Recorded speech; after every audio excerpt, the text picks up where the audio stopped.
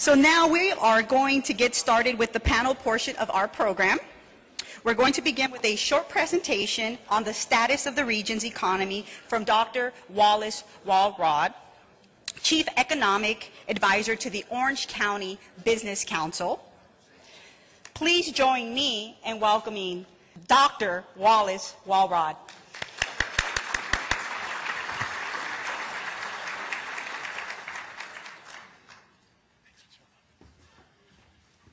Thank you, Michelle. I'm actually going to invite our team up here of economists because we're going to transition very quickly into the presentations and then into what I think is going to be a very interesting panel discussion. So good morning, everybody.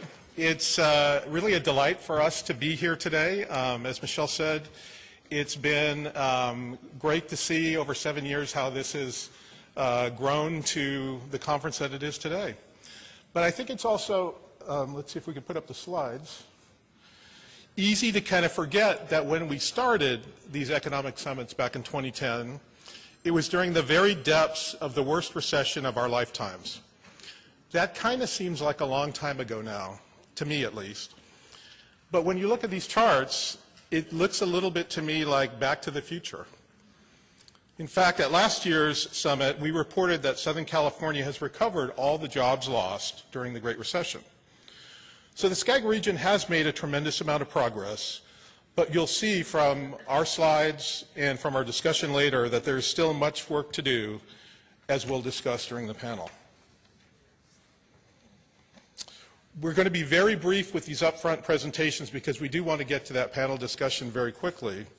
But did want to just set the table by saying 2016 has brought additional solid economic growth to the SCAG region, and that's thanks both to the strong traditional industry growth and emerging industry clusters which have served to drive economic activity across Southern California.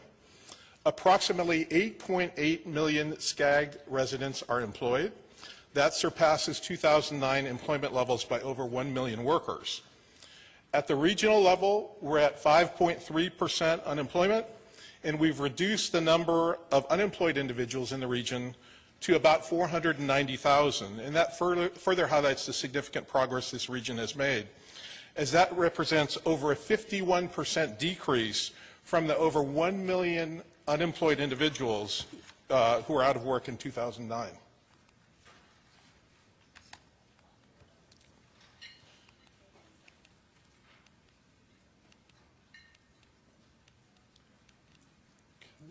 See. Somebody help me advance. There we go. So while the continued economic growth and job creation remains a key goal for the SCAG region, other factors have emerged, including educational attainment, income and poverty trends, and workforce housing affordability, which should command an equal amount of attention as they have immense impacts on the future of the region. The good news is that progress is being made, but it needs to be accelerated. Median income in the SCAG region increased by a pretty healthy 4.6% to over $62,000. And for the first time since we've been tracking it, this growth rate exceeded income growth in the Bay Area in the last 12 months that we have data for. However, Bay Area incomes are still about 42% higher than SCAG region incomes. Additionally, we've made progress on the poverty rate. It dropped from 17.4% to 15.9%. with noteworthy improvements in LA County and Ventura County. Growing incomes in the SCAG region is especially important at this time and a much-needed reprieve for many local families, as in recent years the affordability crisis has manifested itself throughout the region as the cost of living has been consistently pushed up by persistently high and still increasing housing prices. In fact, yesterday in the Orange County Register, the median new home price hit a record of over $934,000 in Orange County last month.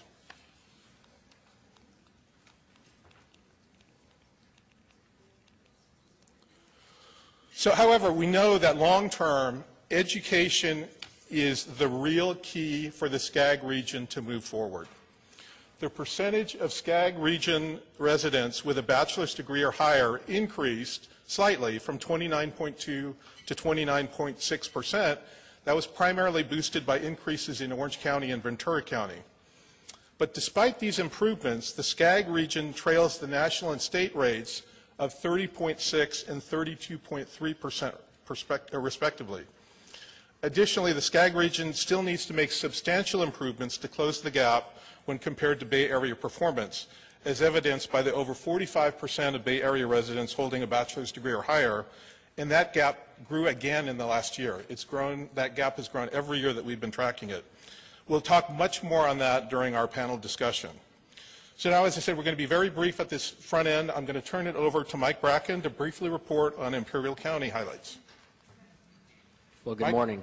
This is live. Perfect. Good morning. Again, my name is Mike Bracken. I'll be giving you the report on what's going on in Imperial County. Unfortunately, Imperial County is the only county within the SCAG region where the unemployment actually went up year over year from 18 to 22%. There was some good news, about 1,200 new logistic and transportation jobs and about 700 new management type jobs. Unfortunately, the region did shed about 1,200 construction jobs.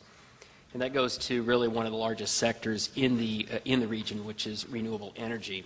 You know, there's two things that the Valley grows and provides for you. One is food, the other the lights and the air conditioning. We're going through a little bit of a lull in Imperial County right now in terms of the renewable energy projects that are under construction. And as California has met RPS 33 and we start making our way to RPS 50, there's more projects under entitlement. But during that lull, that really explains the construction job issue. In terms of energy production overall, Imperial County is the third largest producer of renewable energy in the state of California. Over 2,000 megawatts of energy are being produced by about 43 different projects. Agriculture, of course, is the largest portion of the sector in Imperial County.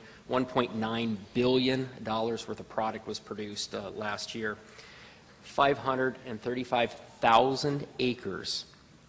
535,000 acres in that county are used for ag production. That's 835 square miles. Let me try and put that in an easy way to understand that. That's larger than the city of Los Angeles and the city of San Diego combined. It's a fairly significant landmass. Livestock leads the way at about $500 million a year, along with vegetables and melons, which is another $800 million a year. Incomes in the Imperial Valley have increased a little bit over the last few years. But if you understand ag economies and service economies like the Imperial Valley, then you'll know why. Every time there's a minimum wage increase, the people of Imperial County will feel that the day it happens. And that's because there are so many minimum wage and low wage workers in the service and ag industries there. So median wage, by the way, is about $41,000 a year, a median family income. Poverty, unfortunately, is not what Wallace has described in terms of the SCAG region as a whole. 1 in 3 children live in poverty in Imperial County. 1 in 3. Overall, 25% of Imperial County is in poverty. Now, some good news. Wallace just talked about a new home price in Orange County of $934,000. The median home price in Imperial County is $202,000. So y'all want to come east a little bit. We've got some nice brand new homes, about 1,800 square foot in size. The yards are pretty big, 8 to 10,000 square foot yards. Nice. You'll put probably four bigger homes. than Orange County. You'll put 4 homes in that in Orange County. That's right. So let me talk about headwinds real quick. There's some things that are certainly troubling. First is this. If many of you remember in the 80s, the family farms in the Midwest went by the wayside. They became corporate farms. Well, and that was really for tax reasons oftentimes and for lack of staying power when the economy was tough. Today in Imperial County, we're seeing something different, and that is the millennials, Gen X, Gen Y, they don't have any interest in farming. They don't have any interest in working 16, 18 hours a day in 120-degree heat, 7 days a week. I don't know why. It sounds pretty alluring. They want to spend time with their friends and families. So what's happening is, as the generation that owns the farms now are finishing up, they are not passing them on. And it's because the kids have flown the proverbial coop. The other one is cattle. So Hassan and Darren, I know you're in the room somewhere. I'm going to make the bet now, next year at lunch when we're sitting here, we're having chicken, not beef. There's a reason for this. Beef prices are so low right now at the wholesale level, under $1 a pound, when the break-even's about $1.35, that new beef is not being planted, so to speak. Remember, it takes about 18 months to bring something to market. Farmers are losing $500 a head. Every time they send a head of cattle to the slaughterhouse, they're writing a check for $500 when they do it, which means they're not planting anymore. Beef prices a year from now, in my opinion, will be between 30 and 40% higher at the consumer level than they are now, a typical supply and demand issue. Finally, farm regulation. You know, I realize that California is trying to save the environment, but at the same time, you know, farmers are trying to grow the crops for the food that we eat. We're going to see increased automation because of some of the labor rules that are out there. We actually are now seeing testing of thinning machines. Now, crop thinning is one of the largest producers of jobs, but we're now seeing machines that actually go through and laser point and kill the plants that need to be killed along the way for thinning. Finally, this, probably the biggest risk to Imperial County, and I'm going to suggest the Coachella Valley as well, is the Salton Sea. How many of you know the Owens Lake story? Please raise your hands. Guess what? It's playing out right now. My question for the SCAG region, for you as leaders, for the state of California, for the federal government, are you going to let that continue to play out, or are you going to do something about it? Because if not, the prevailing winds that occur and the Santa Ana winds that come in the fall months will literally destroy the agriculture and tourism economy of those two regions. Thank you. Thank you, Mike.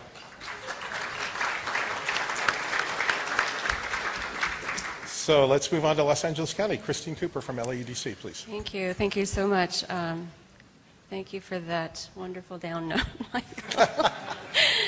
It's such a pleasure to be here again to represent Los Angeles County and talk about LA County, a county with 88 cities, 10 million in population and 4.3 million in the labor force. So we account for a very large share of the SCAG region overall. I think LA County has been on a pretty steady employment growth and economic growth path. We have recovered all the jobs that we lost during the recession. Probably added around 70,000 jobs over the last year. I think barring any major catastrophic event, we're going to continue on this path for the next couple of years. Unemployment is right now at 5.1% in October, which is quite far from the 13.2% we had at the peak of our recession in July of 2010. So we are expecting employment growth around 2.5% over the next couple of years. It's going to be across many different sectors. Our poverty rate is coming down as well, not fast enough, I'm sure. It declined in 2015 for the third year in a row, though, so we are on a right trajectory in this case. So, you know, all of that is good news, and we have to think about that. We have to remember that during the recession, we lost 450,000 jobs in LA County alone. And it took us 8 years to climb back out of that. So now we have recovered those jobs, but we have had an increase in population and labor force. So that hasn't soaked up the rest of the labor. That's why our unemployment rate is still a little higher than it was before the recession. So I just want to take 1 minute to recognize and talk about the different composition of the jobs that we currently have in LA County to what we had before the recession. I'm talking about this in front of all audiences, and I've done that before here as well. So, for example, right now, today, we have 90,000 fewer manufacturing jobs in LA County than we had in 2007. Those jobs paid an average wage of approximately $52,000.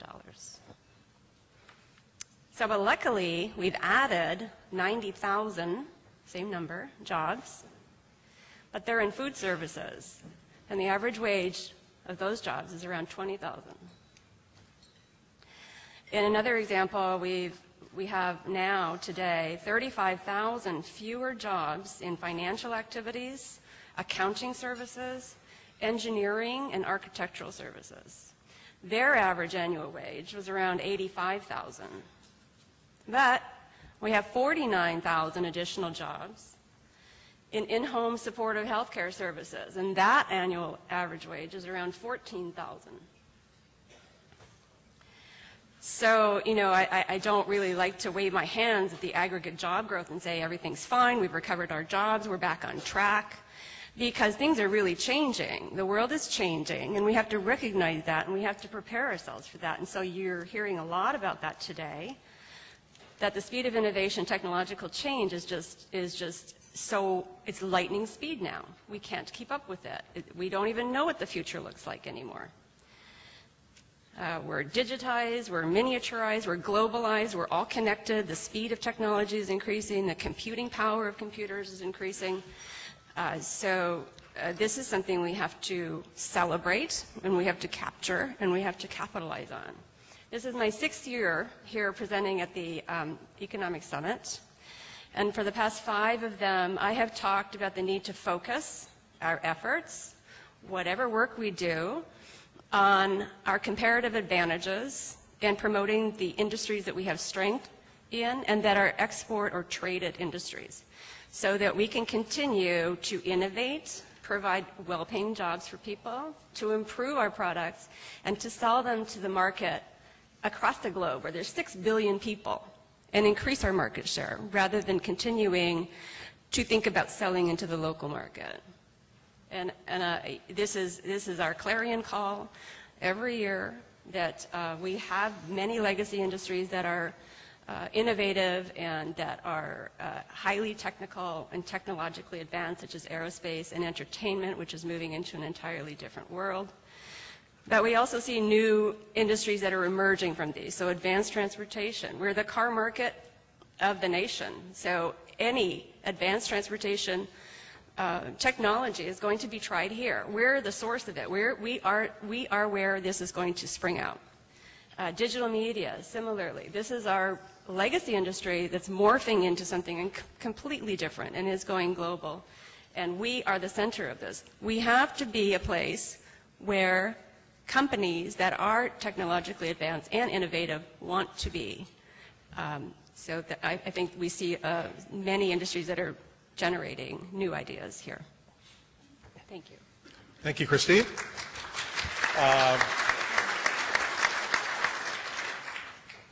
Moving on, let's hear about the Inland Empire from John Husing. Good morning. The Inland Empire, I think, is an area that still is not well understood generally throughout the country, the state, even in the SCAG region. First of all, we have a population this year of 4.5 million. That makes us the median-sized state if we could saw it off and create our own state. Half the U.S. states are smaller in population, half are larger. We lost 140,000 jobs, which was 10.8% of our jobs during the Great Recession. The good news is we have now recovered all of those and in fact sit almost exactly 100,000 jobs above where we were in 2007. The other piece of good news for the inland region at this point is the quality of those jobs is very similar to what was there before the recession. One of the things I track carefully is how the sectors that have grown, or the jobs that have grown in the Inland Empire and what they pay compared to the state. And it turns out that at the bottom end, which is the part a lot of us are worried about, 38% of our job growth from 2011 at the start of the turnaround through 2016, 38% of our jobs were paying $30,000 or below. In the state of California, that number was 48%. We don't have a high end. That is our issue. Our issue, frankly, is 20% of our adult population has a bachelor's or higher. That is about half what you find in the coastal counties.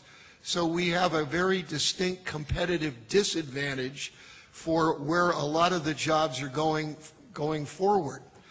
The reason that we have a smaller share of lower paying jobs out of that job growth since the turnaround, frankly, is because of the blue collar sectors. So that is an advantage in the short term, but it's a disadvantage in the long term because of what is taking place with technology. Just a quick example, I was interviewing the owner of a very large distribution company that has their headquarters for the United States in the Inland Empire. They have a warehouse that is 1.8 million square feet, 50 feet high. No one works inside the building. They have 600 employees who are hired to take care of the technology, which is robotics, which is the environmental systems, the air, lighting and air and all the rest of that. They have to be much better educated than the kind of folks that we used to think of working in that particular field.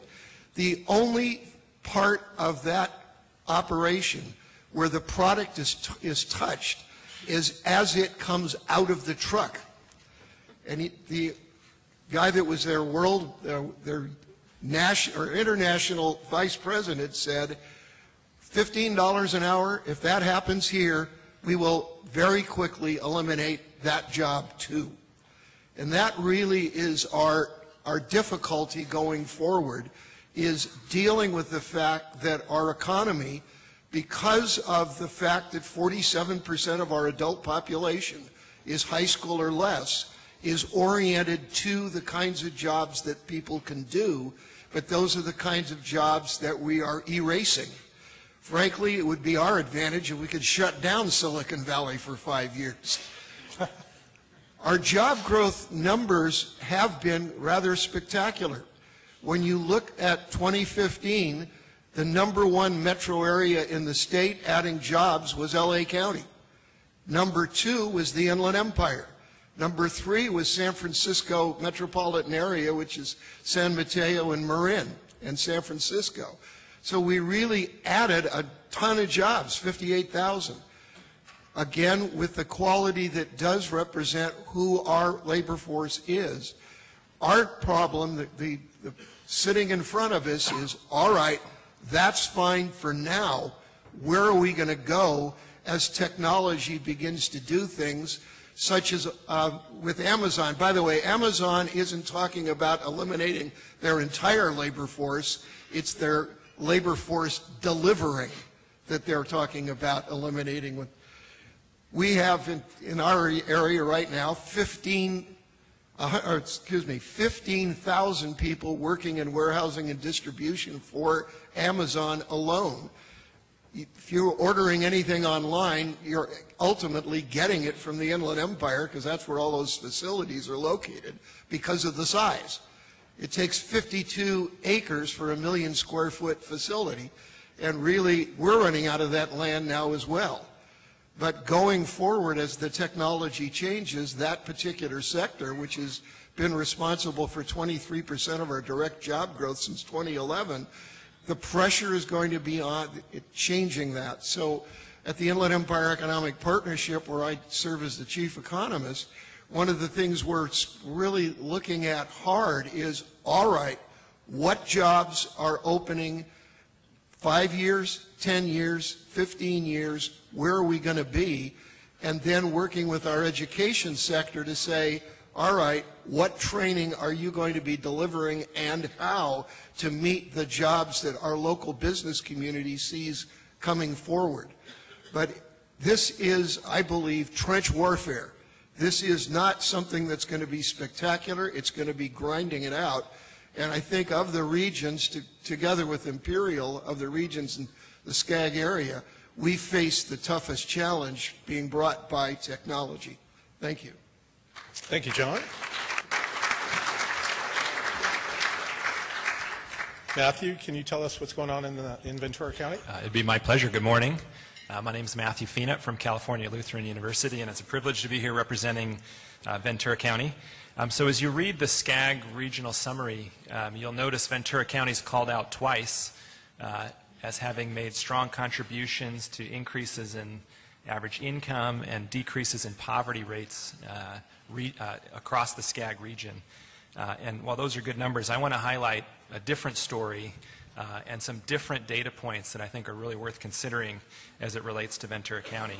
So chief among these is that 7 years after the start of the recovery, Ventura County still has fewer jobs than we did prior to the recession. And so this is more than a year after the SCAG region recovered its jobs. Ventura County is still down. And so this leaves Ventura County nearly alone in this regard. Labor force participation is declining significantly in the county, and population growth has slowed to just above 0.5%. So together, these are actually contributing to a labor force that's shrinking in Ventura County. And for 13 consecutive years, more people have left Ventura County each year to seek opportunity elsewhere than have moved to Ventura County.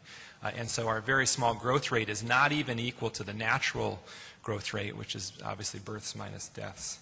And so declining labor force and negative net migration, these are phenomena that we usually associate with regions that are poor and hopeless, or regions that are collapsing. I went to high school in Detroit, Michigan, so this is a scenario I'm all too familiar with. But these are not dynamics we're accustomed to associating with a region that boasts of high quality of life. And so our conclusion is that the pattern in Ventura County is not accidental. These are not merely structural changes happening to the economy. There are some of those related to workforce composition. But the fact that Ventura County lags its neighboring counties and lags the state as a whole is not accidental. It's largely the result of policy and, frankly, the attitude about growth that those policies underscore. There's one example of this from the most recent elections. So on November 8th, county residents got to vote on a series of land use measures. And many of you may know Ventura County has among the most stringent land use regulations in the country. So between 1995 and 1998, all of the 7 cities and the county passed a series of measures that impose urban growth restrictions around the cities and require a majority vote of the electorate in order to approve any change to developed use of land in the county. And there is no automatic provision for future growth. And so the scorecard for these measures is pretty striking. So if we look outside the city of Santa Paula, those of you in the room from Ventura County know Santa Paula is a bit of an exception. Their attitude about growth is different than other cities, in particular because of the contribution of one company, Limonera. But outside Santa Paula, since these measures were imposed in 1998, voters have rejected 12,244 acres of new development and have only approved 41 acres. And on November 8th, by a nearly 60% margin, we voted to extend those growth restrictions to 2050, which is obviously a very lengthy time horizon. And again, extended those with no additions of developable land. So not surprisingly, despite negative net migration and declining labor force, Ventura County home values continue to rise. In fact, we've now recovered nearly 90% of the bubble price, the peak pre-recession price in housing. And again, that's despite slow population growth. And as a result, now just 26% of county residents can afford the median home. This is actually something that Hassan and one of the moderators, Steve Puntel, commented on this morning in the Ventura County Star. I encourage you to read that, how housing affordability and a lack of interest in investing in infrastructure is a drag on the Ventura County economy. So when you consider all this, it's not surprising that Ventura County hasn't recovered its jobs. So the bad news is that Ventura County's situation is no accident. I also want to proclaim that the good news is that it's no accident, because it really means that this is not inevitable, that these are not structural changes that we have no control over. And I think there's really strong reason for hope. So to sort of leave you with a message of hope here at the end of the talk about Ventura County, I want to call out the community's agricultural community. So many of you know Ventura County, we have 300,000 acres, not quite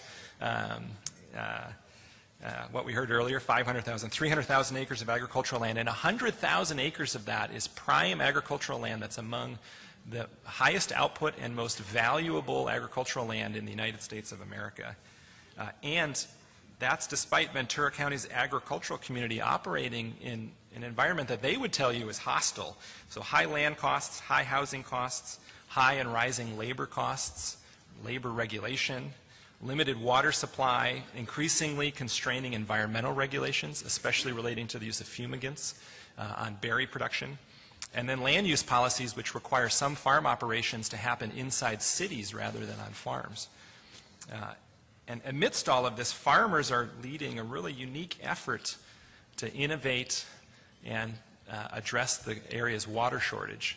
And so I've had the pleasure of working with a stakeholder group that involves farmers and cities, but these ideas started with the agricultural community, and they are at the threshold of implementing state-of-the-art telemetric monitoring of all groundwater facilities in the county to really get a handle on what the water situation is. This came from farmers, right? Farmers will tell you they'd rather you read their bank statement than their water meter. And this is the change that they're driving. And also they are working, there's been a 7-month-long process in the county where farmers have been negotiating with the cities, listening to each other's needs. There's been give and take and compromise, and that group, after 7 months, approved unanimously approved a package of recommendations for the implementation of a water market. And this will be the first of its kind water market, if it's actually implemented, to come out of recent state legislation relating to groundwater. So change can happen. In this case, I'll call out farmers as the party of change in Ventura County, to quote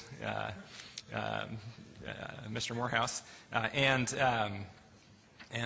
hope can come and change can come from the most surprising places. And nothing motivates like a crisis. So I think that's part of the message with water. And so the outlook, if it sounds dire, there's at least reason for optimism. Thank you. Thank you, Matthew.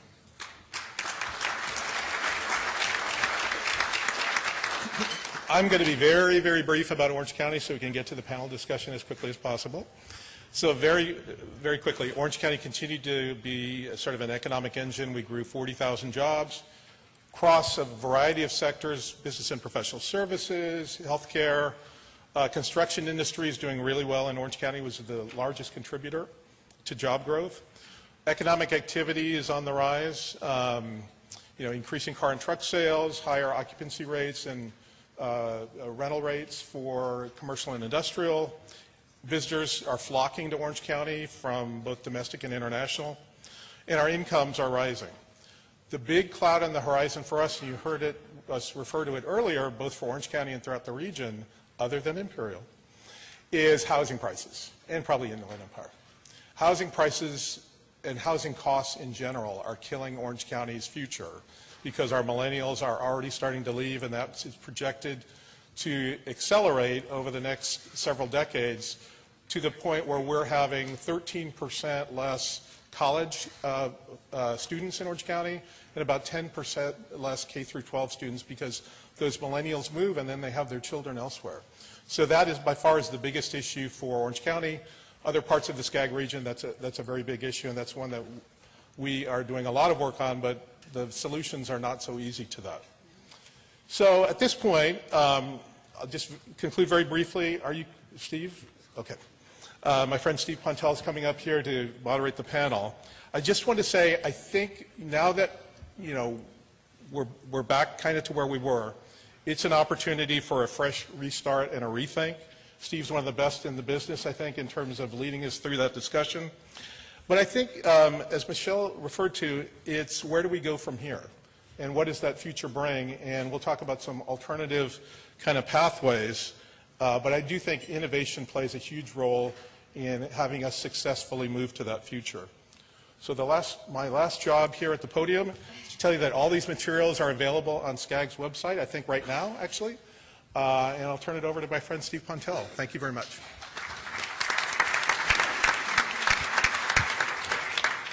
Thank you, Wallace. Let's give the entire panel a round of applause.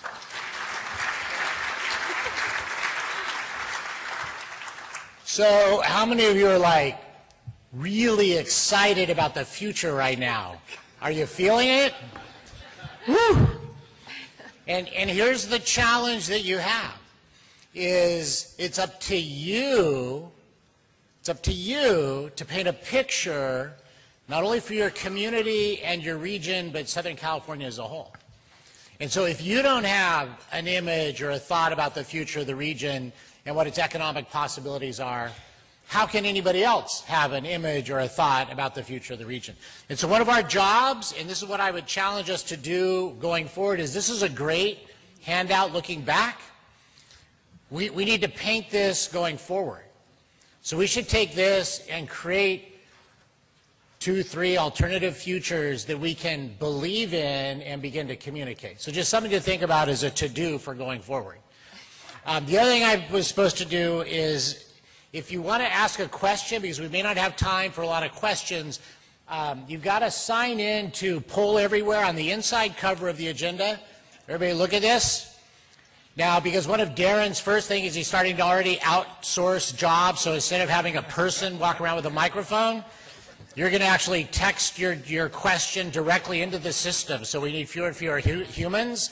Pretty soon we'll have computers up here answering all the questions. That's right. As we go forward. Probably not during John Husing's career, but some of the rest of you might be in trouble.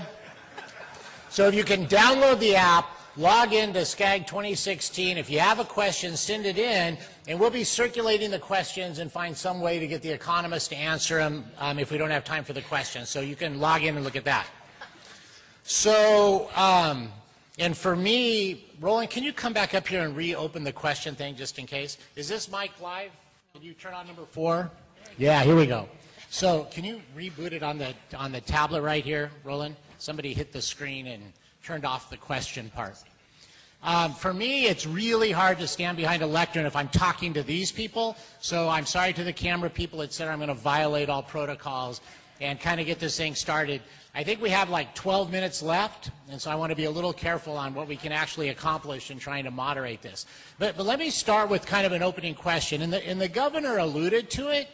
You know, it seems as though people are feeling, even with the recovery of jobs, people are feeling a level of angst, primarily represented by, if you aggregate the Bernie Sanders and Donald Trump voters, I mean, that's a high degree of angst. And I think most people agree that what people are reacting to is they don't like what's happening and they really don't like where things are going.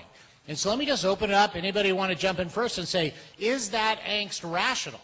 I mean, do you think that people have a reason for their feeling? And if so, the follow-on question is, okay, so what do we do about that? How do we respond to the angst that people are feeling?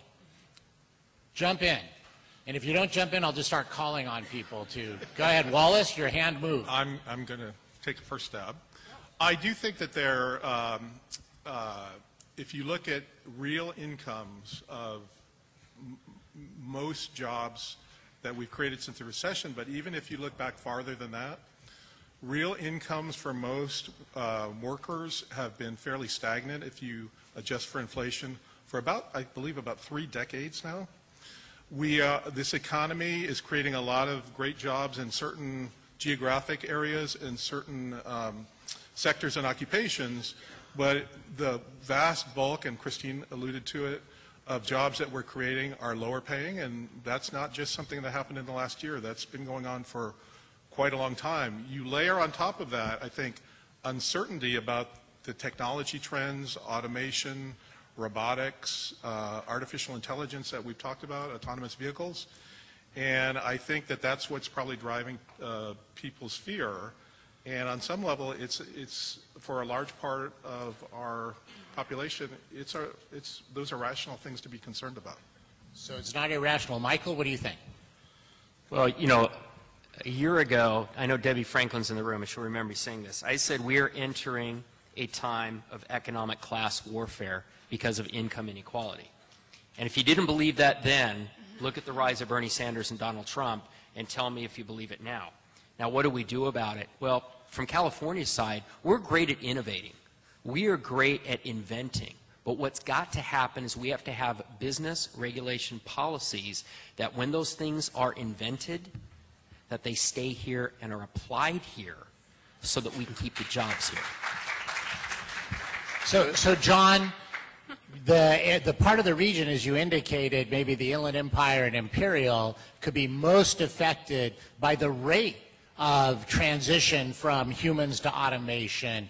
So what do you see is, what do you say to people that are feeling it, seeing it? It's probably not irrational. What do you say to them?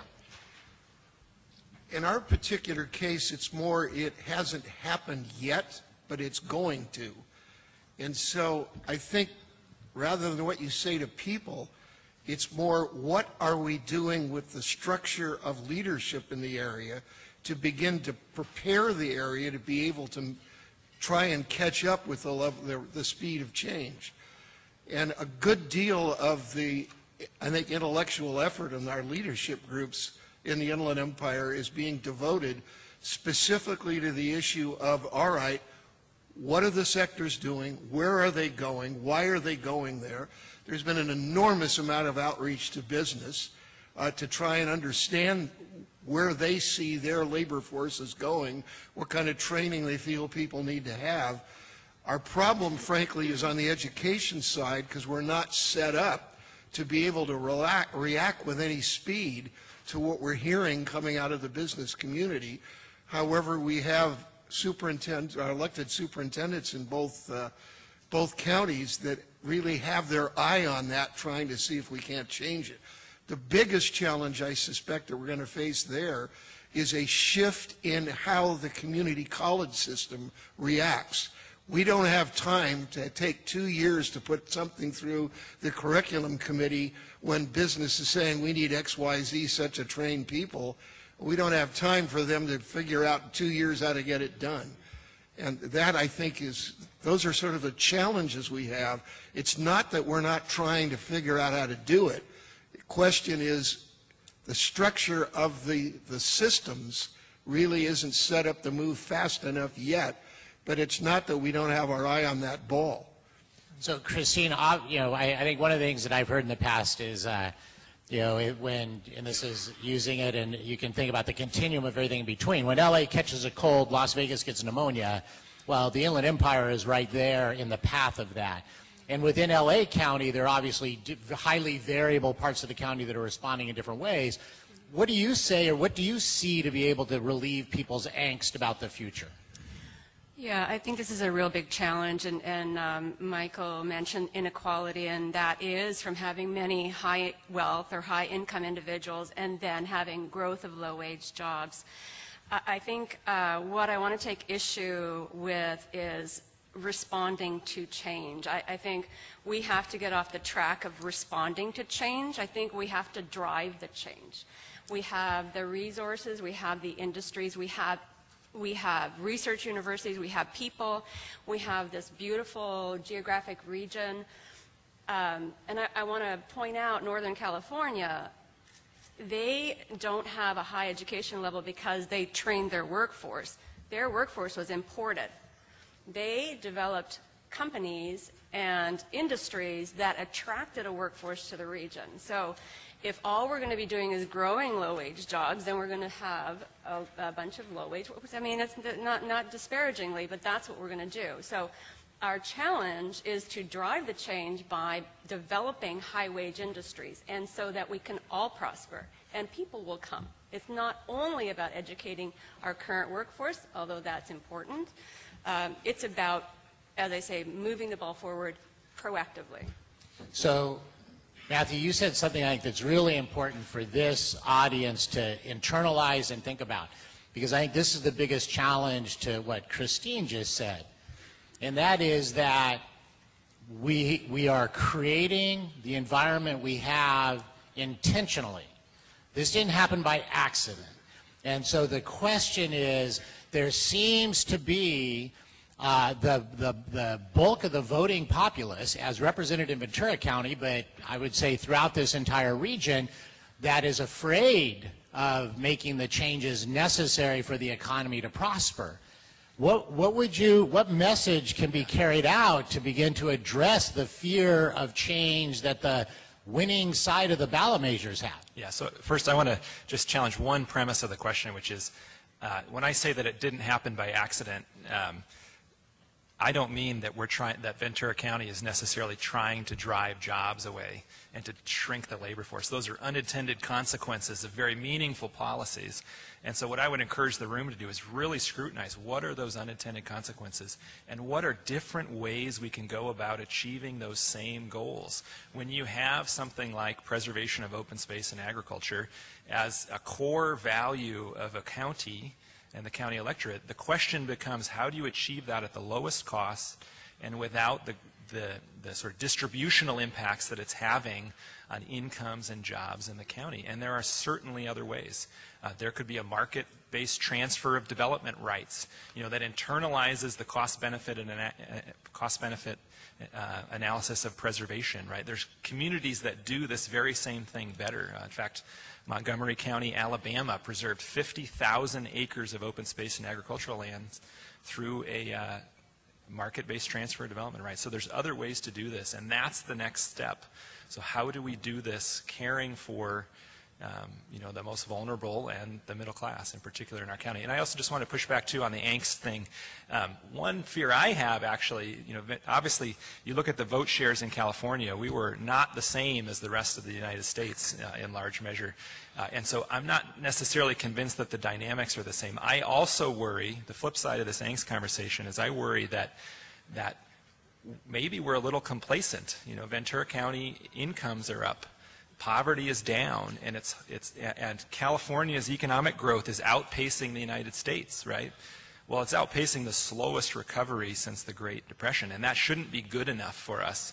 And so I'd also encourage people in the room, don't settle, and actually, the angst is useful. I actually worry about not enough angst.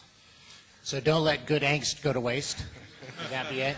And so, though, let me kind of, by the way, we kind of expedited some of the programs. So those of you that don't know, my name is Steve Pontel, and some of you that know me more recently will know I've spent the last 5 years focusing on housing, but really the length of my career has been focused on economic development. I mean, that's the bulk of what I focused on.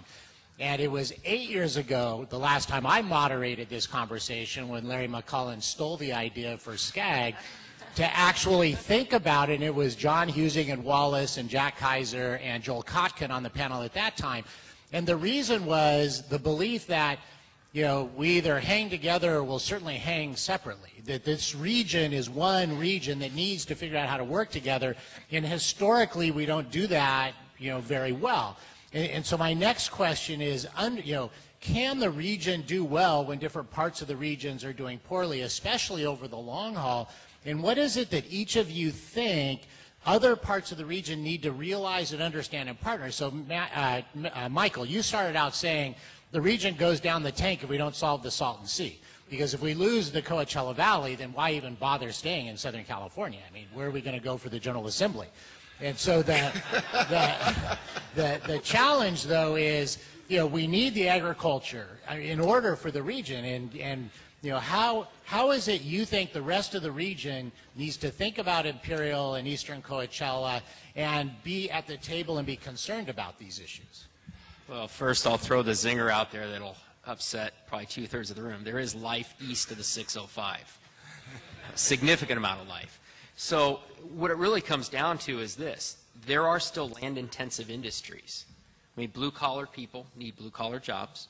And we do have a lot of land-intensive industries. If renewable energy is something we're going to continue to do as a nation, it's land-intensive. Solar panels take up a lot of room. Wind takes up a lot of room. Geothermal takes up a significant amount of space, not as much as solar or wind.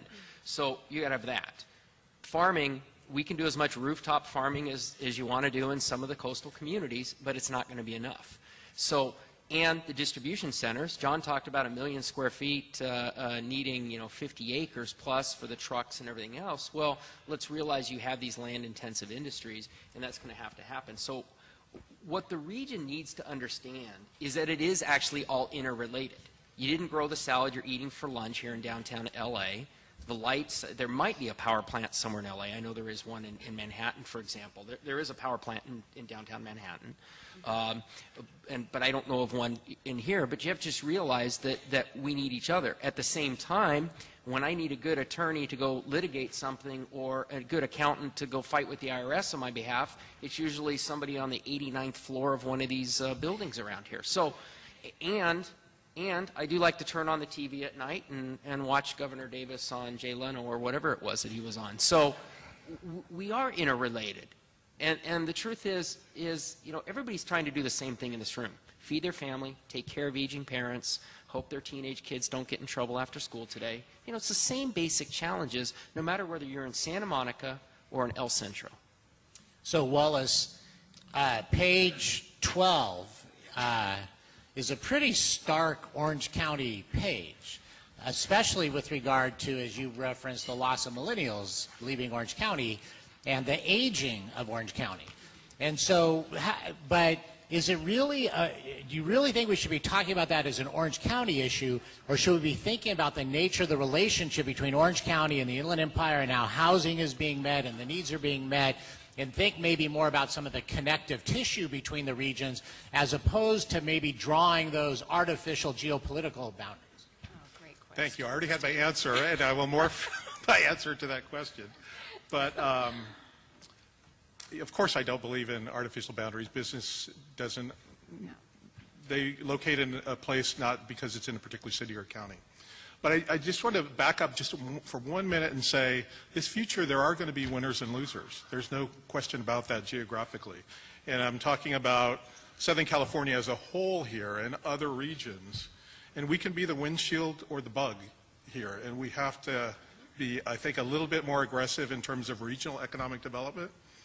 The one thing, when you look at this, in the entertainment business, the aerospace business, et cetera, the one thing that links all of these things is we were the place in the world that the best and brightest came to for their entrepreneurial dreams. So we need to create region-wide an entrepreneurial environment, both for folks that are already here, so retaining those millennials, but also attracting folks from throughout the world. And that means different things for different places in the region. I'm not saying it's not a one-size-fits-all approach. In Imperial County, it could be innovation in agriculture and water. In Orange County, it's medical devices. In Los Angeles County, it's entertainment, video production, music, et cetera. So that's, to me, what the biggest thing is. We have to get a lot more entrepreneurial as a region and support that with some real resources and some infrastructure and make that the top priority. All this other stuff will take care of itself if we do that. But we've kind of lost our way there, and that's where Silicon Valley is kicking our butts, basically. So, Christine, what does LA need from the rest of the region? Oh, my gosh. Well, we are so super connected, right? So everybody knows we have these huge ports, and they're importing 40% of all container traffic is coming through our port. It doesn't stay in LA County, right? It goes straight into the Inland Empire and is managed. So we have a neighboring county, Orange County, that doesn't look any different than we do, although we see in the data. But as Wallace said, businesses don't know where they just land somewhere. They think, you know, I'm living down the street here and I want my company here. So we're all going to be connected. And, you know, I think the transportation network is something that we really have to focus on. We're looking at 38,000 square miles in this region. You know, when we talk about Northern California and Silicon Valley, we can fit the entire Silicon Valley into the space that LA City takes. So it is a very small, compact neighborhood. We're not talking about that. We have expanses of miles, and we have to communicate with each other, and that's going to require a lot of infrastructure. So the plans that we have underway now to improve the transportation of goods and people and communications is really critical. You know, John, it was probably, 30-some years ago that I learned from you my mantra about being in economic development and thinking that, you know, having this huge impact. And what you said was the macroeconomic forces are going to shape the future of the region with us or without us. The most important thing we can do is reduce the friction of information. So what information friction do you see that exists between the regions? Wow. I'm not sure I know the answer to that because I was thinking about something entirely differently, and I'm going to answer my own question. Anybody want to moderate this panel next year? I want to pick up on something Matthew said about a large part of what we face as a region is because decisions have been made to shape the direction things are going. And when you look at the state of California, which really isn't a state in some respects, it has some very distinctive regions that are very different from one another. Our politics in this state are largely dominated by thinking coming out of the Bay Area, an area where over 40% of the population has a bachelor's or higher. I believe that the consequence of that is that the poverty issue, which to me is the most important single thing that has not been discussed and has not been fixed up in the capital. And in terms of the region, we need to be able to establish for us what is the agenda we want done and make sure that our representatives in the state legislature start to look at what Southern California as a whole needs, rather than just mimicking whatever the heck the former mayor of Oakland thinks needs to be done, and all of his allies who tend to come out of that particular part of the state. So I'm all in favor of state warfare on the political level to come up with an agenda that will allow Southern California to evolve the way we would like it to, rather than a context that we don't control right now politically. I'll just give you one example. And it really kind of goes to something that Christine said. Two of my clients are the Port of Los Angeles and the Port of Long Beach. Why, as an Inland Empire economist? Because we are so. I can't understand the Inland Empire without understanding what's going on at the ports. They're that most carefully linked, and then the issues that flow from that.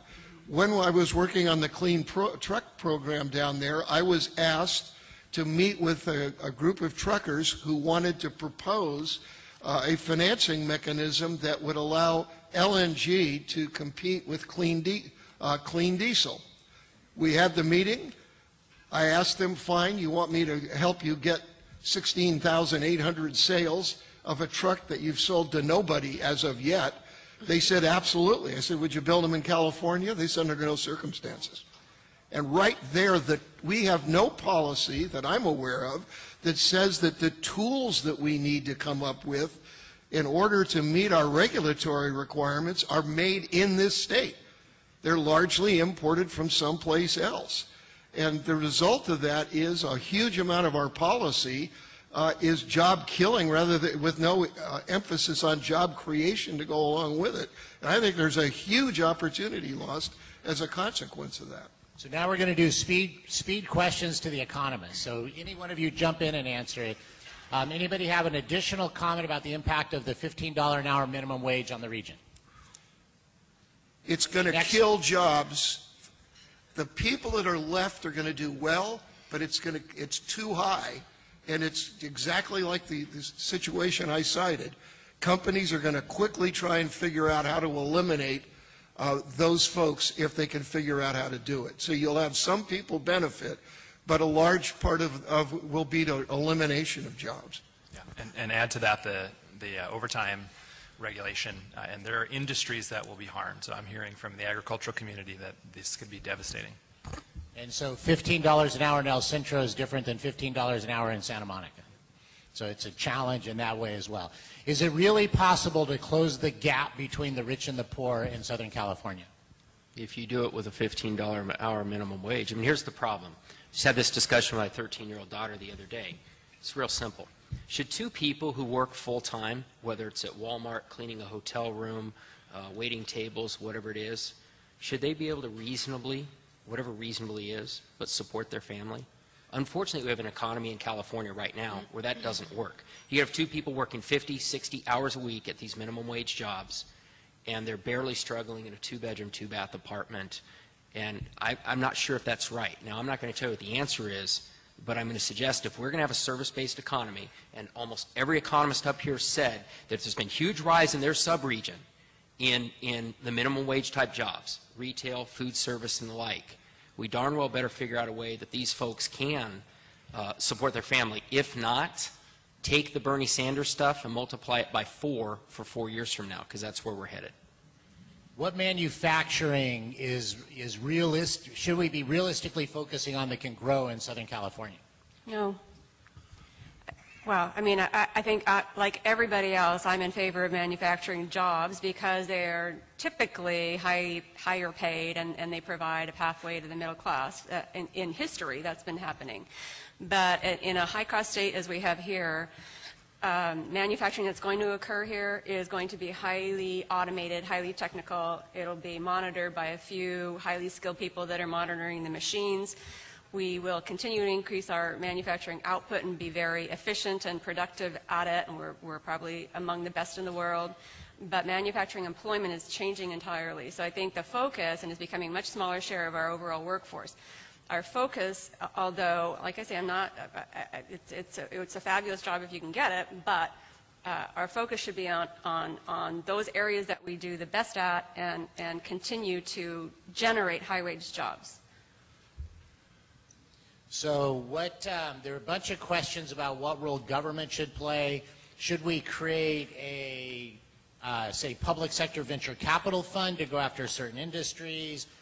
Should SCAG play more of a role in trying to develop a cluster strategy? Any thoughts about that? I do think SCAG is uniquely positioned in the region to develop a region-wide economic development strategy. We have one for Orange County that we've developed. Christine and LADC have developed one for LA County. I'm sure there are, in every county, there are economic development strategies. But getting back to that point about this, there's something about this region, the size, the scope of it, that we are more, we're better together than we are individually or apart. I think we do need a region-wide for all 6 counties economic development strategy, and the core of that would be looking at clusters and looking at what our competitive advantage is. Community colleges, their role in the scheme of things, and what should be adjusted in their curriculum? I taught community college for 17 years. I was also an administrator. I ran the Division of Business and Economics at a community college. Community colleges, for the creation of jobs that meet the technical needs of what business is looking for, we've given them that responsibility. The change that I think needs to be made is on the community college campuses, 50% of the power rests in the faculty senate, which tends to be dominated by those folks who think of the community college as the first 2 years of a four-year education, and the guys that are interested in tech and business tend to not be interested in campus politics. So when you talk to the presidents of the campuses, they are frustrated in their inability to get things to move at the sort of speeds we need them to. And that system, therefore, I think it really needs to be reformed. We've got some campuses that are great, but we have some that are unbelievably lousy because of the fact that they're dominated by folks who just don't get what the changes are occurring and what their mission needs to be. And this isn't specific to community college, but I wanted to highlight 2 neat, interesting things that are happening in Ventura County.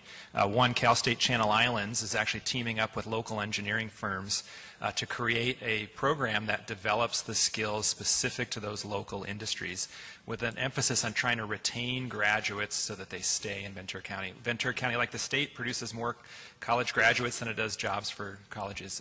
California Lutheran University is teaming up with banks to create a pipeline to identify high-achieving candidates who have a strong regional preference and want to stay. And so I think there's opportunity here for the for-profit business community to be partnering with community colleges, and nonprofits in this regard.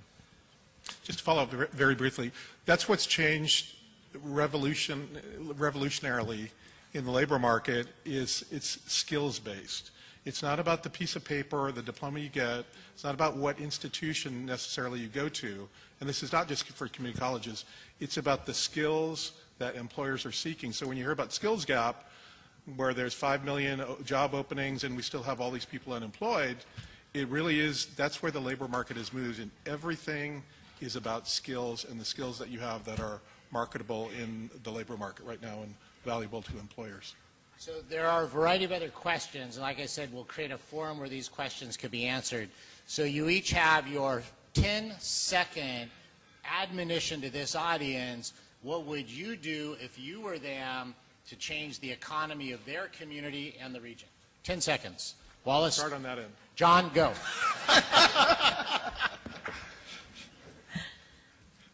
You're starting with me? Yeah, John's quicker than me. Sorry, I'm in another place. What would I have these folks do? I would have these folks make darn sure that the representatives in the state senate and the assembly from this region understand what needs to get done to allow this region to succeed rather than just stand in line with folks coming out of Northern California. Matthew. Can anyone in this room do anything about the Bowl Championship Series? Michigan's number 5, and there's only 4. So I would say seek out opportunities to remove delay and uncertainty. CEQA reform is obviously, to me, a top priority. So I'm going to put in a good call for innovation, inviting and embracing innovation, encouraging entrepreneurship in your own communities. You can do that through developing co-working spaces, maker spaces, developing networks of support systems with other entrepreneurs and venture capitalists and whatever resources they need. I think you can do that within your own community today. You can start right now, and that will help us move forward. Technology has changed the world. Get more and more of the residents in your community to learn how to sign the front of the paycheck, not the back of the paycheck. Then they're relying upon themselves, not anybody else, and not the worldwide economy in an aggregate. I would say, the state, economic development is not a priority for the state, and I don't see it becoming another priority. They eliminated the agency basically over a decade ago. Just like SCAG and Hassan's leadership, we have taken control of our own destiny here. Still try to work at the state, but we can't pass all responsibility to them. We have to take responsibility ourselves. So whatever jurisdiction you're in, we have to play in the economic development game, because other states, other cities, other regions we're non-existent in that region, in that area. So we have to, and each city, each county, we have to take responsibility for economic development in our location. That's what I would say. Very good. And I'm just going to add one additional element. This is the most creative place on the planet across all industries. So it's bad on us if we don't figure this out. Give the panel a round of applause. And let's give Steve Pontel, what a great moderator. Let's give him a round of applause. We do have a small token of our appreciation, so please don't get off. And there he goes. He's on his own. Thank you, Michelle. He's on his own. I'll pass these out. Thank you.